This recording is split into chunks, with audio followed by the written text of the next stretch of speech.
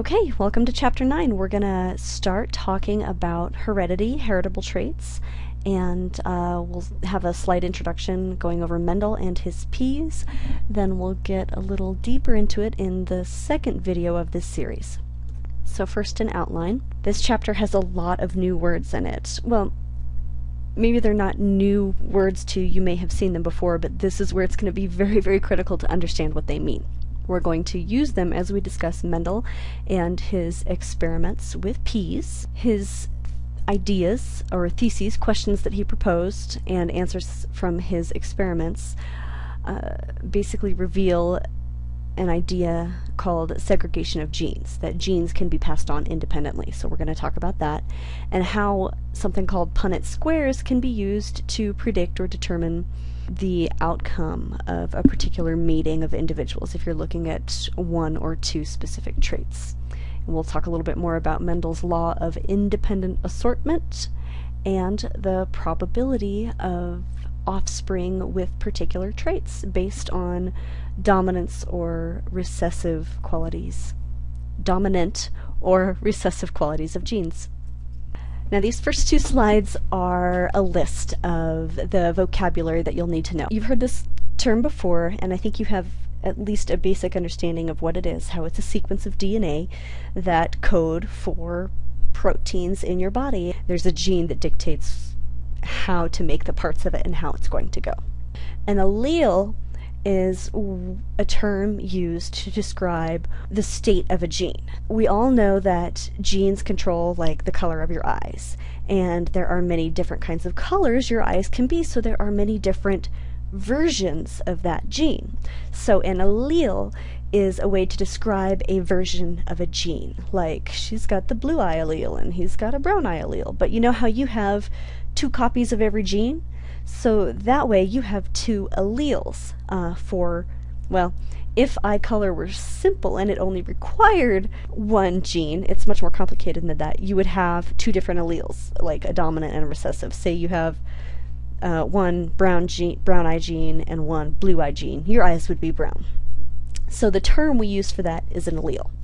Dominant and recessive are pretty self-explanatory. A dominant gene is expressed over a recessive gene, and recessive genes are expressed only when both or all alleles that code for that gene are recessive. And the dominant gene is expressed whether all genes are dominant or just one. So that's what makes it dominant. I believe homozygous and heterozygous you may have seen before. This is very common, a common breakdown of terms that you should be used to by now, where homo means same. So if your genes are homozygous, your alleles for that gene are the same. They're both dominant or they're both recessive. Then there's heterozygous. Hetero means different in most basic way. So your alleles for that particular gene are different if you're heterozygous. You have one dominant and one recessive, as an example. So in that situation, if somebody is heterozygous for a particular gene, so they express the dominant version and the recessive version is just there, they are a carrier of that recessive version. It may not be expressed, they may not even know it, but it's there, and it's something that can still be passed on to their offspring. Moving on, genotype and phenotype, I'm sure, are new words to you, and these are important words to try to keep separate. The genotype is the actual allele combination that somebody has. We've talked about, or I mentioned eye color just a moment ago. So if someone has brown eyes, their genotype can still carry a blue-eyed gene, where they have, two copies of a gene. One codes for brown eyes, one codes for blue eyes. So they look like they have brown eyes, even though their genotype is different. Now, the phenotype is simply the expression that an individual or an organism has of its genetic makeup. So the phenotype is simply a brown-eyed individual. A phenotype does not actually describe the genes that are present. The phenotype just describes the expression of the genetic makeup of an organism. That sounds a little confusing, but we'll talk about it more. You'll get the hang of it. A hybrid is an offspring of parents that have a difference in one or more traits. It's kind of vague, actually. Everything could be a hybrid, but in scientific terms, you use that more concretely when, say, you're looking at a pea plant where everything is the same: stem length, pod color, pod size, seed wrinkliness, except one has white flowers and one has purple flowers. The offspring of those two plants would be a hybrid. That would be a monohybrid cross because the two parent individuals are only different by one gene. A dihybrid cross would be when you mate two individuals that differ only at two genetic loci, versus a monohybrid cross where the difference is just at one point. So when we start talking about Punnett squares, it's going to be really important to understand the difference between the P generation, the F1 generation, and the F2 generation. It's very simple to keep this straight. The P generation always comes first because those are the parents. The F1 is the first offspring generation, and F2 is the second generation of offspring by the crosses that you've made. So P for parent, F1 is the first generation, F2 is the second generation. Moving on to Mendel. This is a picture of Mendel and a picture of a couple of pea plants. He was a monk. I don't remember when, 1800s. It's in your book. I'm not going to test you on the year in which he was alive. It's just important to know historically what scientific methods were at his disposal at the time. But Gregor Mendel did a lot of research on peas. He was a monk. He spent a lot of time crossing and growing and breeding peas. We're going to go into the details about how he did that. So why look at peas? Simple. They're easy to grow. They come in many readily distinguishable varieties, are easily manipulated, so you can, well, they can which means they can fertilize themselves, or they're easy to manipulate the pollen and the, not the ovary, it's not called the ovary, and the stamen, the anthers and the stamen, to control the fertilization that occurs. These are the simple traits that Gregor Mendel could look at in peas. So you could have peas with purple or white flowers, different flower positions, axial being further down on the stem, terminal being the flowers on the tip. The seed color could be yellow or green. The seed shape could be round or wrinkled. The pods could be inflated or constricted, or green or yellow. They could be tall plants or they could be dwarf plants. And keep in mind the characteristics on the left, or the traits on the left, are dominant. The traits on the right are recessive for each of these. Basically what he did was he developed a population of plants that consistently produced offspring that were always the same. So say he had plants that would always be purple flowered, the flowers would be axial, the peas would be yellow, the seeds would be yellow and round, the pod would always be inflated and green, and the plant would always be tall. After crossing these plants, cross-fertilizing them repeatedly and several generations, the offspring would always have these dominant traits, meaning that they would be true breeding dominant plants. Like they would, at the end, you figure out that they've got both genes that code for these traits are the same. They're dominant, homozygous. And he developed that and eventually could try to mate plants that were true breeding of one kind with plants that are true breeding with another to see what happened with the offspring. And that's where his research becomes so very important and so revealing in the study of genetics. So these are the traits and characteristics he looked at in pea plants. And so that you get a better understanding of how easy it is to manipulate a pea plant or control their fertilization, there's a simple picture here, a dissection of the flower, where these are the petals. The stamen are here. These are the stamen with the tip with the anthers, and this is actually where the pollen is on the end. Those are the male parts of the flower. And then the carpel here is the female part of the flower. So what can happen before the flower opens, depending on when the pollen becomes mature? A plant can fertilize, or this particular pea plant can fertilize itself, or if you use the manipulations that Gregor Mendel used, you could snip the stamens or anthers off and then carry the pollen from the stamens of a different plant and fertilize the carpel of the plant of your choice. So he'd use, as you can see, a simple paintbrush and some scissors to control the fertilization of these plants. That's step one. So say this plant is a true breeding pea plant for all of the dominant characteristics, and say this is a true breeding pea plant for all of the recessive characteristics. Or, I'm sorry, forgive me, change that. This plant has all of the dominant characteristics, as does this one, except for one thing. These flowers are always purple, and these flowers are always white. That makes it much more simple when you try to understand the results of the crosses that he made. So try to keep that in mind, that every other trait about these two plants, individual plants, are the same, just the flower color is different. So he crossed purple and white and would get the mature seed pods. So he's got several different seeds carrying the genes from both of these plants, would plant them, and they would germinate to create more plants, and then he would track the traits and characteristics of them.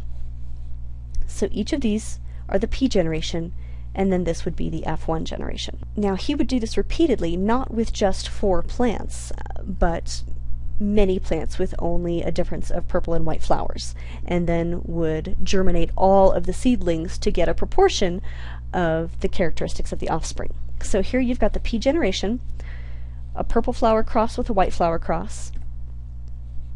For the F1 generation, all of the seeds would grow and all of the plants would have purple flowers.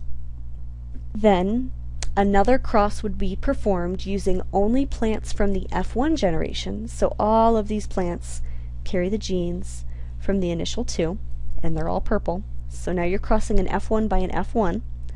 And the offspring of that generation, the F2 generation, would be about 75% purple flowers and 25% white flowers.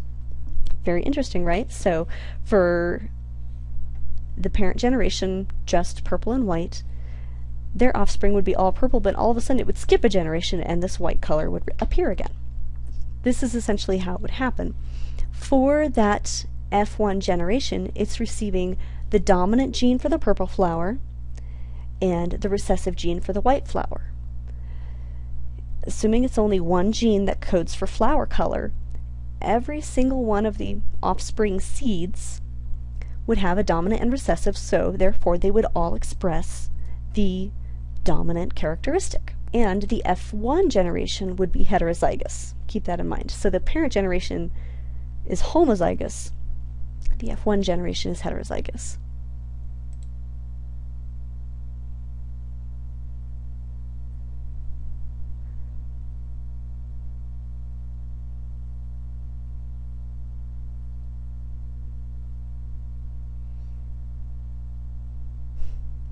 And sorry, I thought they were going to talk about flower color, but they talked about seed shape instead.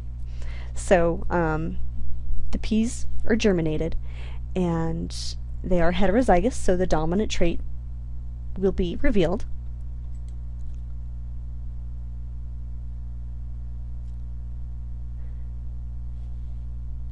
Now this part is showing an F1 by F1 cross, right? So the gametes from this plant can give a dominant allele and a recessive allele, and the gametes from this plant can give a dominant allele and a recessive allele.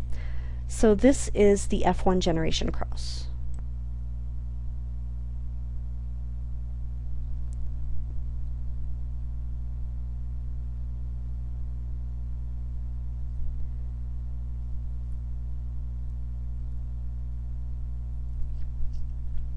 Okay, what I wanted you to see in this video is how it showed you the process of doing a Punnett square. This is a Punnett square. So you put the gametes generally from the male are on the side and from the female are on the top. That's not a hard and fast rule, but sometimes it's easy to remember that way. And then you bring the gametes together and determine what the alleles of the offspring are going to be. So you bring this one over and this one down. This will be a homozygous because they're the same. dominant characteristic for pea shape, round peas. This potential offspring will get the recessive allele from here and the dominant allele from here. Still, though, it's heterozygous and the dominant trait will be expressed, giving round peas. Same here, this allele is recessive, but this allele comes over and is dominant, thereby providing this offspring with round peas. But then, finally, you get a recessive combination with a recessive combination, so this particular offspring will have wrinkled peas. That's the beginning of a Punnett square, and you're going to be doing a lot of them probably. This will be the P generation, F1 generation, and F2 generation for flower color as shown on a Punnett square there at the bottom. So you've got the two parents. It's a little hard to tell. This one's a capital letter because the purple is dominant, and this particular plant is homozygous for the dominant purple trait. And the lowercase p's here, even though p's are really hard to tell the difference, symbolize the recessive trait for white flowers. So these are the only kinds of gametes these particular individuals can contribute to the next generation. Meaning, every one of their next generation will be homozygous, because each one will get one from each parent. So all of these plants have a capital P and a little p in terms of representing the alleles that they possess. This, big P, little p, is their genotype. Big P is this one's genotype, little p is this one's genotype. But purple flowers are the phenotype. Anyway, moving on. So, the gametes that this particular F1 individual can give to the next generation are a little bit of each. It can give a dominant allele or a recessive allele. So, potentially 50% of the offspring will get the dominant purple allele, and 50% of the offspring will get the recessive white flower allele. So what this Punnett square shows here is a cross between two F1 individuals, making the F2 generation. So potentially big P, little p, big P, little p. Bring the two big P's together, you have a purple plant. Big P, little p still makes a purple flowering plant. Little p, big P still makes a purple flowering plant, but you finally get little p, and a white, making up the 75% or the 3-to-1 ratio. 75-25, 3-to-1. And so the F2 generation is where that recessive trait may resurface in a simple Punnett square cross. Now, Mendel was able to come up with several hypotheses based on the crosses that he made and the attributes that he observed. So we're going to go through his hypotheses using modern terminology, of course. So he was well aware that there are alternate versions of genes. This is what we call alleles. He knew that there was some sort of packet of information that was transferred between generations determining flower color. He was also able to hypothesize that for each inherited character, an organism inherits 2 alleles, one from each parent. He was able to deduce that each parent contributed to whatever expression the offspring would have for any individual trait. It's not that only mom determined eye color or only dad determined eye color. Through the successive generations, and because that white flower showed up in the F2 generation, that's why he hypothesized that even though the white flower wasn't present in the F1 generation, that contribution of genetic material was still there. And so this is where, again, I want to mention that an organism is homozygous for a gene if both alleles are identical, like the parent purple flower, or an organism is heterozygous for a gene if the alleles are different. So those are the purple flowers in the F1 generation. Now moving on to Mendel's third hypothesis, is that if 2 alleles inherited from the parent generation are different, one of them will determine the organism's appearance if it's dominant. The recessive one will only be expressed if a dominant allele is absent. So, and then finally his fourth idea, converted obviously to modern terminology, is that gametes, those are the sex cells, carry only 1 allele for each inherited character. Simply, mom and dad each contribute genes to build an offspring's individual genetic makeup. So what this means, though, is that the two alleles for a character are separate from each other during the production of the sex cells. So whatever alleles mom and dad carry, if they're different, they are separated and then given to the next generation. This is what he calls the law of segregation. So meaning you don't get like half of each gene. They can't be cut in half. They are whole, they are complete, and since each individual carries two, only one of what they carry can be passed on to the next generation. So I don't know if you remember, this is what happens in meiosis, in metaphase 1, where paired alleles are separated. So do you think Mendel's hypotheses account for the 3-to-1 ratio in the final generation? Does the outcome support his ideas? Absolutely. Because if only one parent provided the material for what determined the genetic expression of the offspring, then both parents' phenotypic expression wouldn't eventually show up. That white flower would never show back up. And if those genes weren't separated at some stage before they were given to the next generation, again, that recessive gene would not have shown back up. So the 4 possible combinations of gametes and the 4 possible offspring all match up, or they at least reveal all possible genetic combinations. So this is just a simple expression. Luckily, because on the pea plants only one gene determined flower color, one was able to be described as dominant and one as recessive, because any possible combination of the 2 available genes was expressed in that F2 generation. Homozygous dominant is purple. Heterozygous would always show up as purple, but would be available to give that recessive gene on to the following generation. And since the F1 plants each carry one of the recessive genes, there is a 25% chance that their offspring will each inherit the recessive gene, thereby expressing the recessive trait. So now we're going to move on to one of Mendel's ideas or what he discovered by using the pea plants, is that that the expression of a particular genetic trait is not conditionally linked to another trait, or it does not have to be, where every time a flower or a pea plant has a purple flower, it's going to have round leaves. Well, round peas. Through the crosses that he made, he found out that that is not always the case. So each gene coding for each trait is transferred independently to the following generation.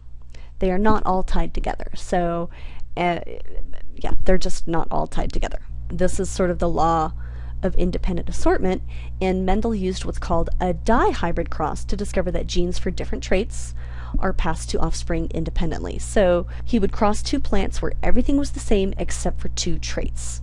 And by looking at the proportion of offspring that were developed, he was able to determine that by inheriting one character, it does not have an effect on the inheritance of another character. So if you're gonna pick plants with separate genes for 2 different traits, a simple 4-Punnett square is not sufficient, because if the round gene and the yellow gene always traveled together, this would be the resulting Punnett square. These were his predicted results, and that is not what he got. He had to generate a square where each individual trait came across separately, meaning that this is the F1 generation. He crossed a round yellow pea plant with a wrinkled green pea plant, right? So every offspring in the F1 generation would be heterozygous for the traits, although this is their genotype. The round yellow pea would be their phenotype. So he had to break it down individually. The dominant shape could be connected to the dominant color allele, or the recessive shape allele could be connected to the dominant color allele, right? So you could have big R, big Y, little r, big Y, or big R, little y, and little r, little y. Those are all the gamete combination possibilities. So you've got mom and dad on this side. And when you complete a dihybrid cross, the predicted ratio supported the actual turnout. So 9 of 16 plants had yellow round peas. So 1, 2, 4, 5, 6, 7, 8, 9. 3 of 16 had green round peas. 3 of 16 had yellow wrinkled peas, and 1 of 16 was double recessive with the green wrinkled. Meaning, the gene that determines the color of the pea is not connected to the gene that determines the shape of the pea. When you look at the ratio of offspring, you're looking at probability. It's just a simple estimate as to the chances those particular mating individuals, to the chances that those traits will be expressed in their offspring. So essentially it's like flipping the coin. This is what you have to keep in mind, is the outcome of any particular toss is unaffected by what has happened on previous attempts. So I hope this helps. You have had a lot of new words in this particular chapter. Please remember Mendel and his peas. We will definitely go over it some more in class and try to do some Punnett squares, at least when we get back from break. What you need to focus on a little bit is seeing how each coding allele is segregated. This comes from your understanding of meiosis. Remember, the genes are separated. You're going to want to know how to do Punnett squares. We'll do them when we get back, and understand Mendel's law of independent assortment and how the probability of offspring, the probability of their traits, are determined using these simple crosses.